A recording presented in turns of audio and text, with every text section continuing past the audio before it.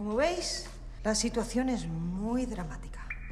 Los beneficios por la venta de nuestros alfileres han caído un 0,0005%.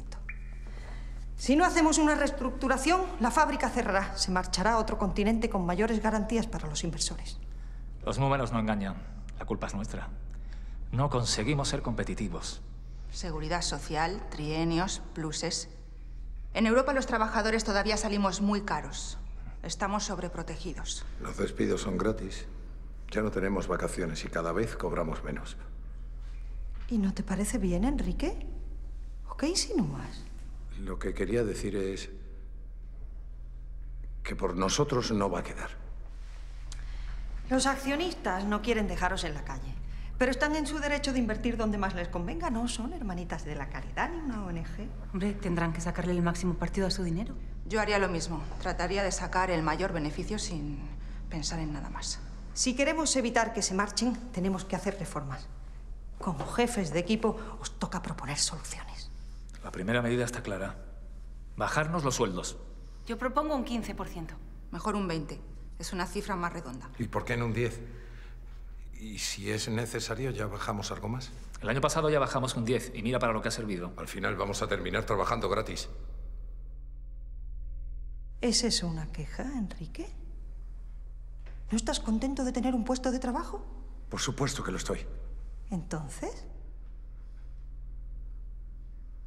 A mi gente ya casi no le llega ni para comer. Cada vez rinden peor. Estamos teniendo muchos accidentes. Este mes hemos tenido 5 bajas. ¿Y? Los 5 han sido enterrados siguiendo la más estricta normativa de accidentes laborales. ¿Qué más se supone que tendría que hacer la empresa? Nada, Caro, nada. A todos nos afectan las bajas, Enrique. Pero hay que tomarlas como daños colaterales. Cualquier día puede tocarnos a uno de nosotros. Pero esto es así. Venimos al mundo para trabajar. Yo no he hecho otra cosa en mi vida. Yo prefiero morirme antes que quedarme sin trabajo. Y yo. Y todos. ¿Qué sería de nosotros? ¿A dónde iríamos? Tenemos que hacer lo que sea para salvar la fábrica. Esa es la actitud. Hagamos una bajada de un 25%. A mí me parece bien. Hay que actuar con decisión y con firmeza. Habíamos quedado en un 20. No podemos arriesgarnos a que no sea suficiente y nos quedemos en la calle. Exacto. Juan tiene razón. Es lo que hay. No es lo que hay, es lo que hagamos. ¿A qué te refieres? Eso ha sonado muy bolchevique.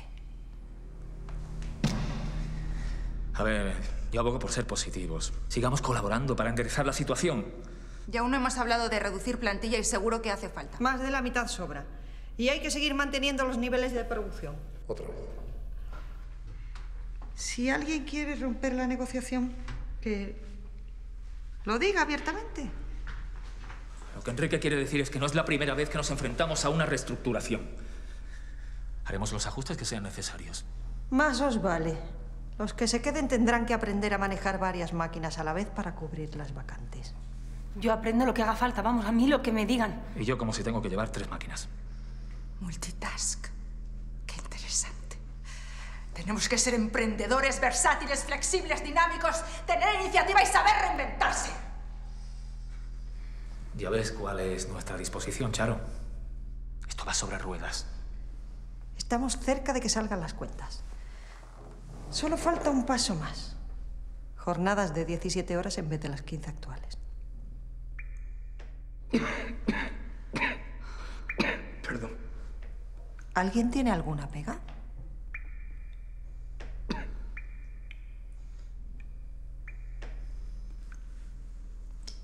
Todavía nos quedarían 7 horas para consumir y reponer fuerzas.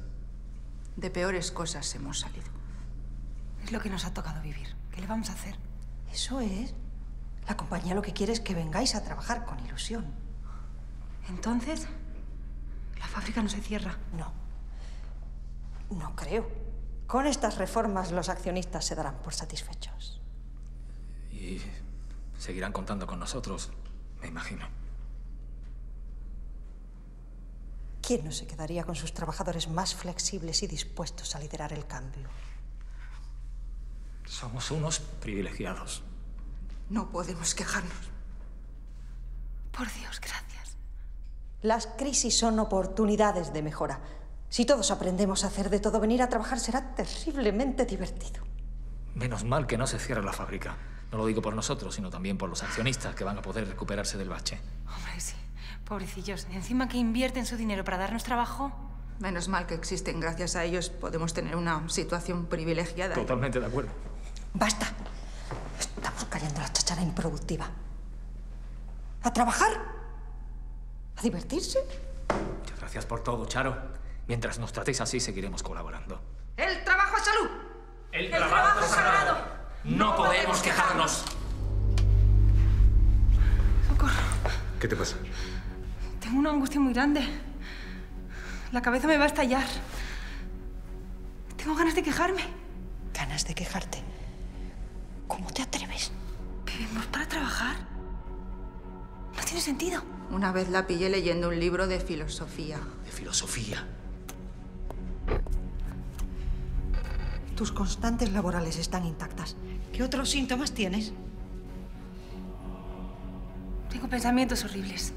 No puedo controlarlos. ¿Al final se cierra la fábrica? Peor. No tengo energía para trabajar un solo día más de mi vida. Estoy exhausta. Te veo muy negativa. Esa no es la actitud. Por eso pido ayuda, por favor. Llevadme a trabajar, a ver si se me pasa. Venga, no quiero tiempo para pensar ideas horribles. Pero tienes más. No somos unos privilegiados. Somos esclavos orgullosos de nuestras cadenas. Si es muy trabajadora, tiene el récord de productividad. 2.349.654 alfileres envasados en un solo día. El trabajo es una aberración. Es un veneno que nos han inoculado. El trabajo hay que abolirlo. Si no trabajamos, ¿de qué vamos a vivir? Está para encerrarle y tirar su llave. Los síntomas son claros. Sufre trastorno de oposición desafiante y síndrome de herejía. Odia el trabajo como concepto. Y es contagioso. Solo por vía intelectual. Haced oídos sordos. Llevadla al tripalium. Hay que atajar esto de raíz antes de que sea demasiado tarde. ¡Socorro! ¡Llevadme a trabajar! ¡Llevadme a trabajar! No quiero pensar ideas horribles. En verdad os digo que el primero que se libere del yugo del trabajo entrará en el reino de los cielos y encontrará el verdadero sentido de su existencia. ¡El trabajo es una maldición!